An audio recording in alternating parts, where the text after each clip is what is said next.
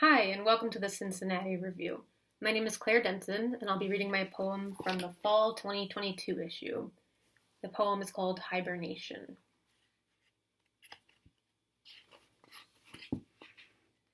One season, my stomach shrank from staying in bed for months so hungry.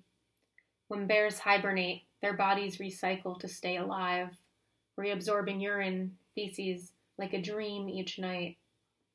In those winter days, my stronger self receded into that hole we all fear. Dirt from every angle. No one thinks so, but bears do wake in that shadowed cave, shifting to ward off sores before going back under. I showed up to the meetings, I walked in the shade, and my life survived on nothing but itself, reenacting its own memory.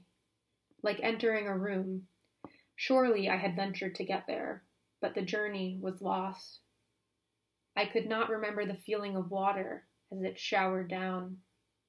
Spring returned. I emerged. What did I learn?